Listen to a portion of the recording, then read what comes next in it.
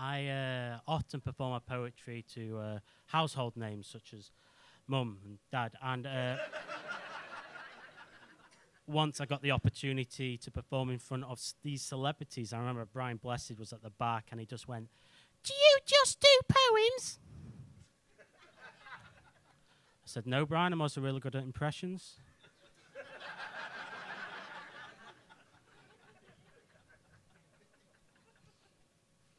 I've often been accused of not doing relatable humour in my poems, so here's one we can all hopefully relate to. Peter had been sat in Steve's house for 30 minutes and he still didn't know the Wi-Fi password.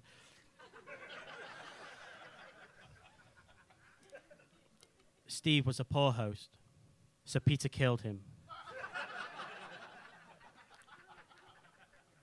But had no idea how to dispose of the body as he still couldn't connect to the Wi-Fi.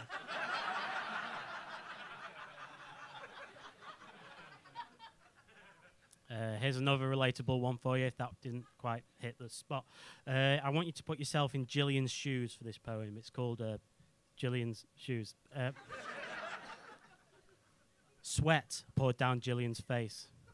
Her heart pounded as she reached the last meters of the 26 miles. She was in the lead. She must have been. There was no one else.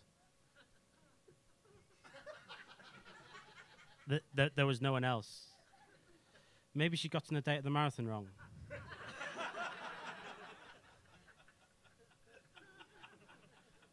I've also been accused of not moving on stage, and I need to prove them wrong, these other comedians who have a go at me, so...